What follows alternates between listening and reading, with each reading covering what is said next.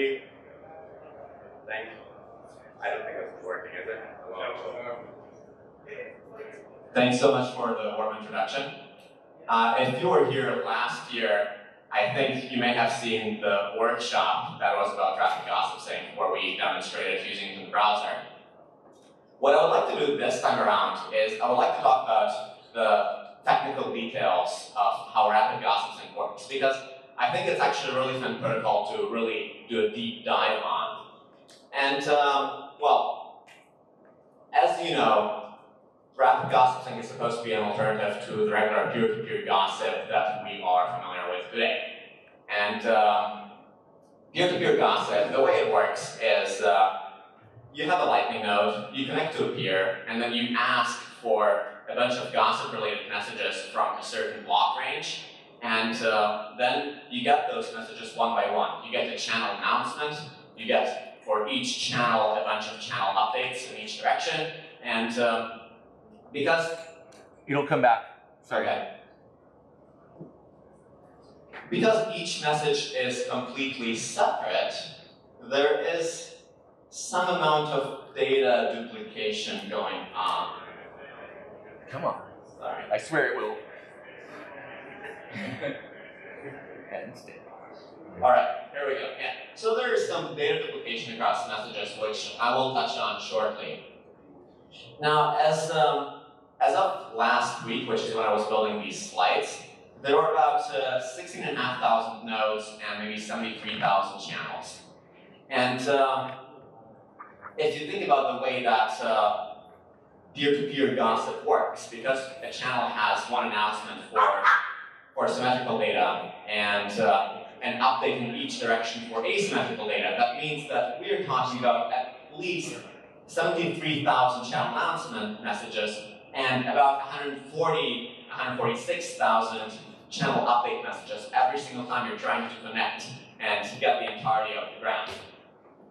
So, if you're trying to do that on a mobile device, it can be a little slower and it can take a lot of time. So that is why we decided to build rapid gossip sync. What rapid gossip sync is it's a semi-trusted alternative to regular peer-to-peer gossip sync. Why is it semi-trusted?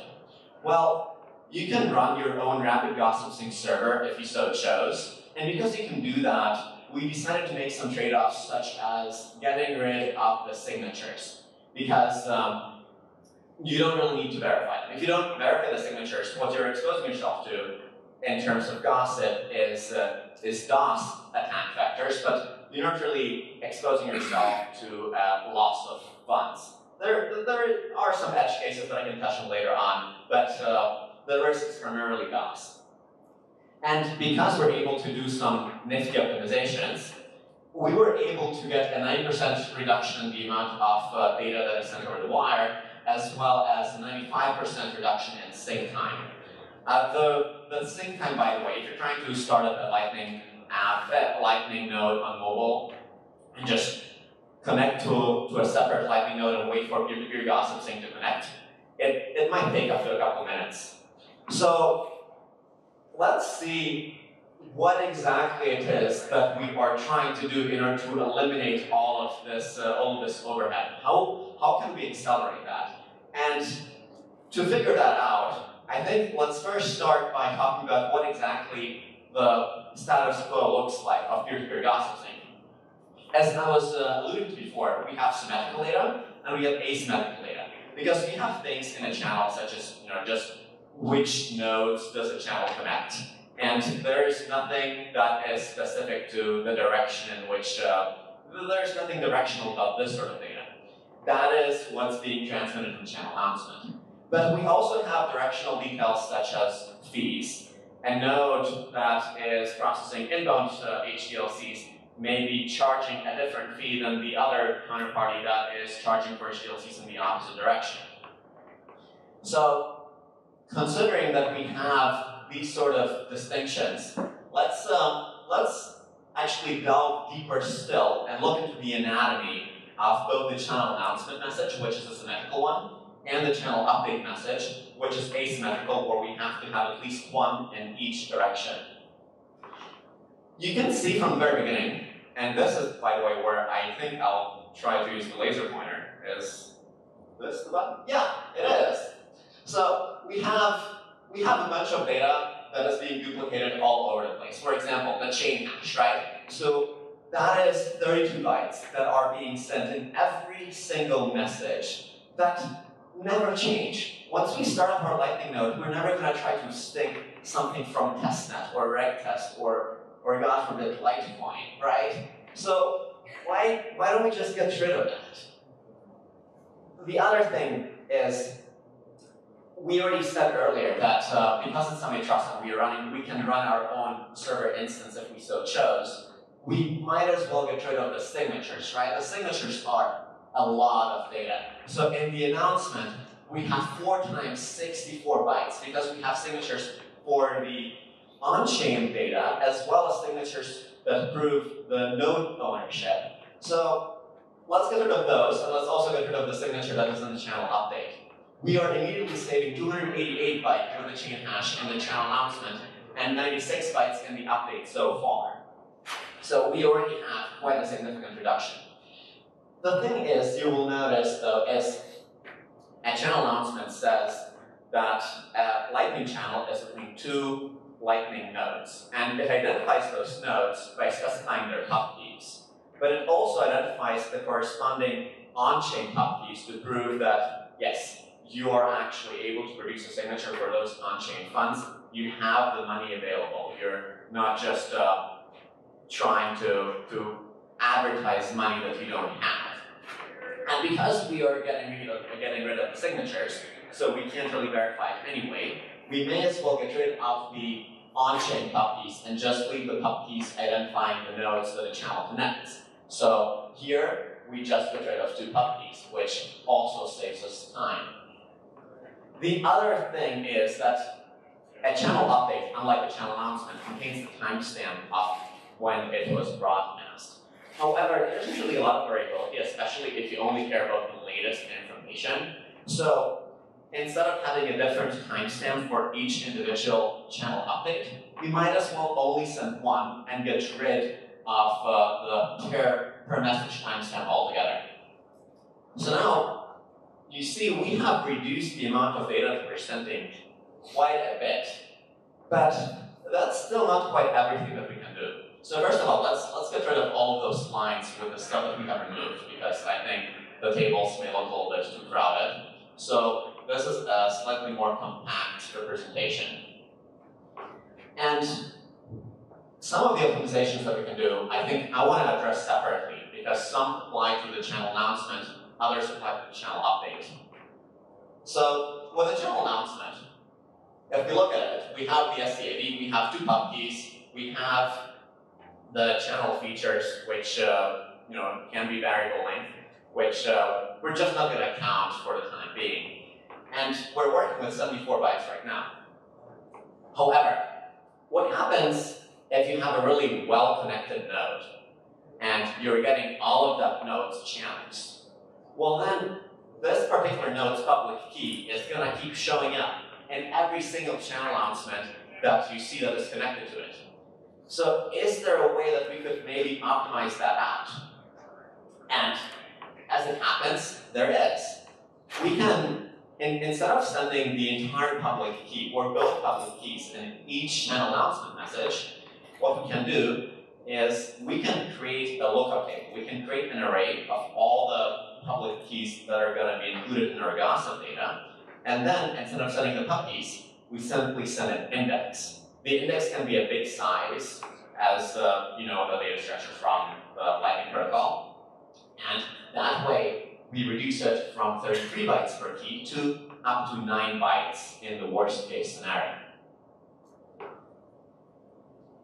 That is unfortunately the only optimization that we're able to find that only applies to the channel announcements, but they're already pretty small after removing all of the signatures and half the pub keys.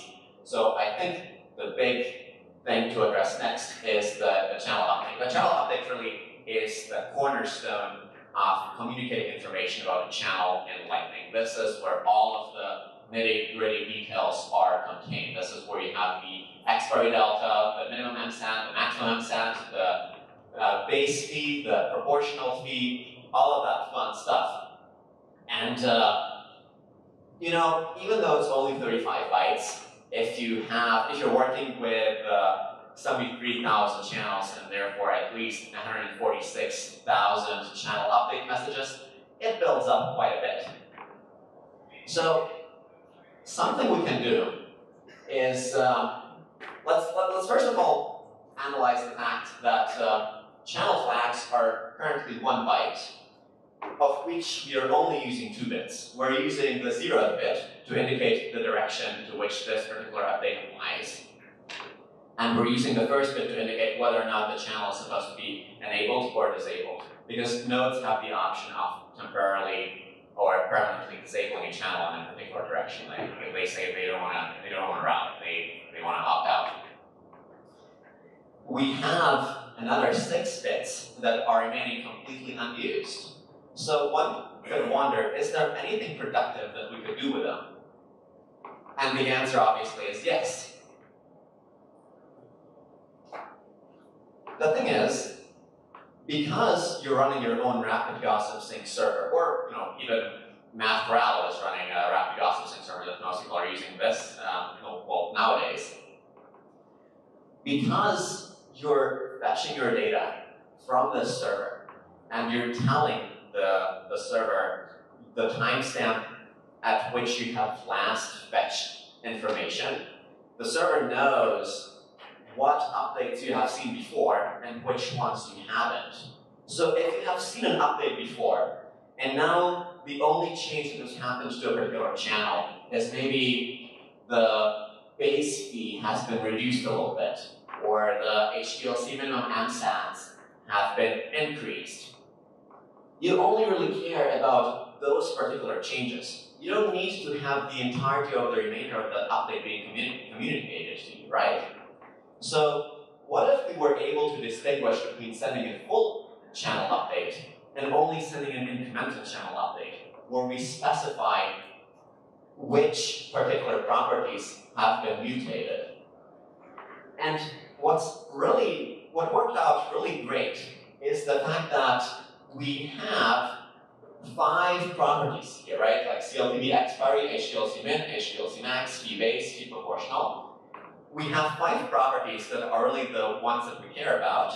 And we also have now 5 remaining unused bits.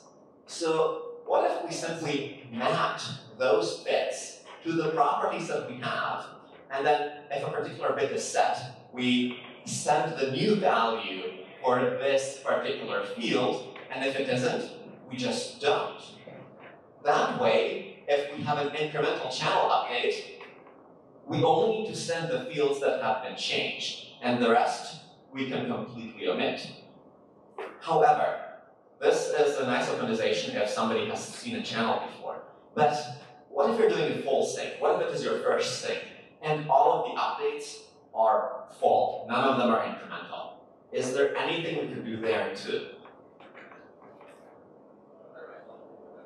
Well, as it turns out, there is.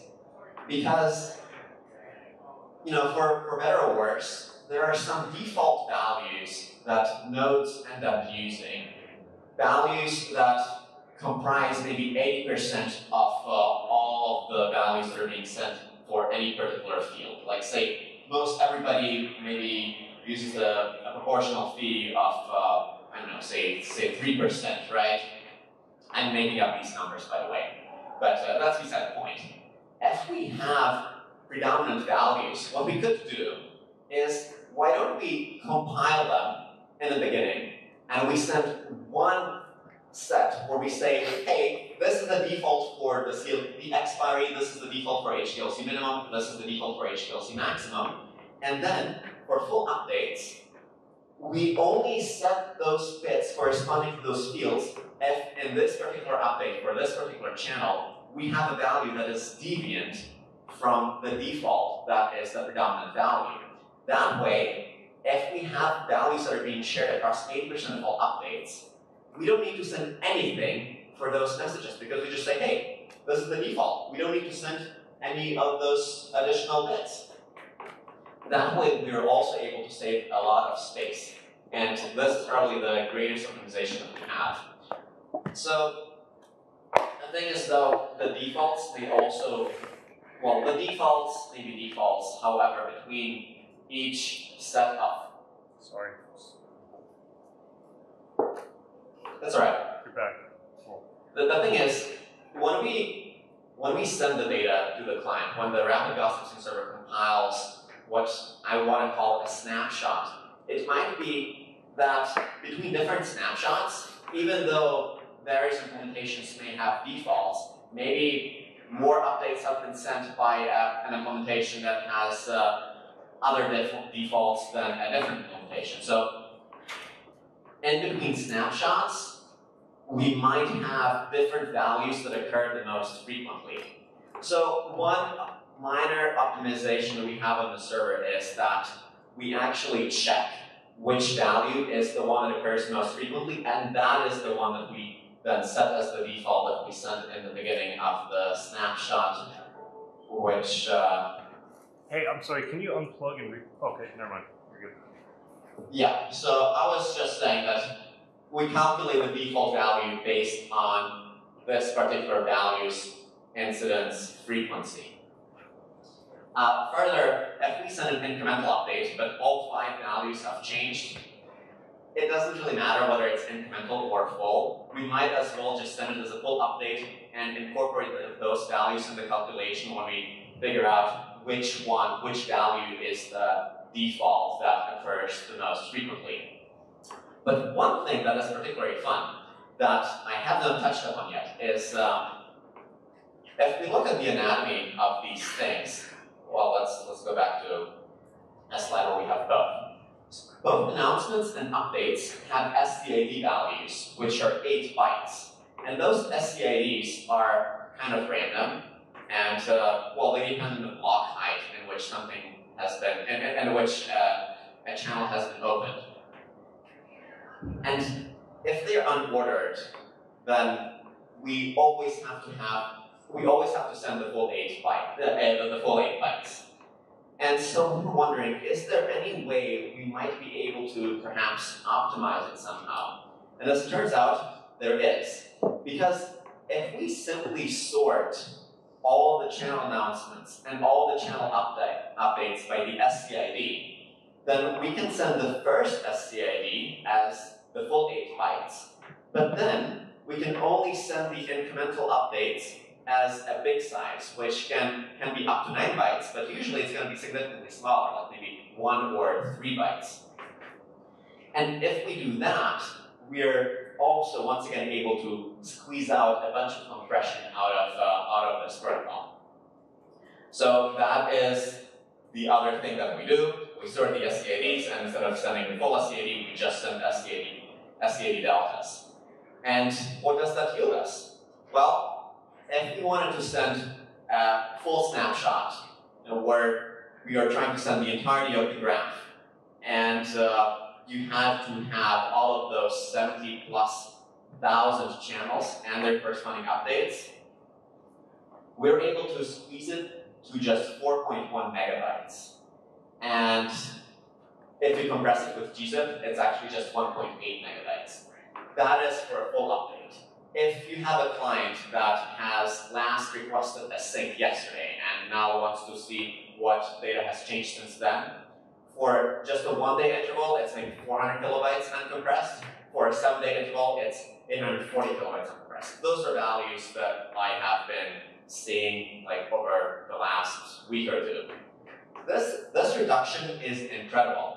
And what's best is that on a mobile device, in the most adverse of scenarios, where it takes a lot of time for you to be able to, like you maybe have a really long round trip to, say, US East from Japan or from Europe or from where have you, and you have to download a full snapshot because it's your first time syncing, and then you have to process it, and you have to parse it, you have to build the graph on your mobile client. Well, all in all, in the worst case scenario, on a comparatively slow phone, it'll take up to 8 seconds. So if you're trying to have a Venmo or Cash App-like experience where you're starting an app and you were trying to do peer-to-peer gossip sync, where it takes a couple of minutes for you to be able to just route a payment. Well, with this problem is eliminated. And Matt Farrell will always tell you that 8 seconds is still really long and really painful. And I mean, he's not wrong. However, you can kind of mask it with some pretty innovations or some annoying, please press this button to allow push notifications to allow us to track you and all the other dark patterns that mobile apps like to do these days. But you can mask it. And once you've done it, at the end of the day, 8 seconds later, you're able to route the payment. I'm aware. So the other thing is, if you want to run your own rapid gossip sync server and you don't want to trust Matt Corrales, even though really you should. I mean, he's a good guy. The code is open source, and feel free to just check it out. There is a GitHub link which I foolishly did not include here. One thing I want to touch on is that the snapshots unfortunately have to be discrete. We cannot calculate it on the fly, but feel free to try it out. Feel free to run it. It's a lot of fun, and we hope that this helps, and we hope that this maybe also inspires you to build projects that are also really efficient and optimized.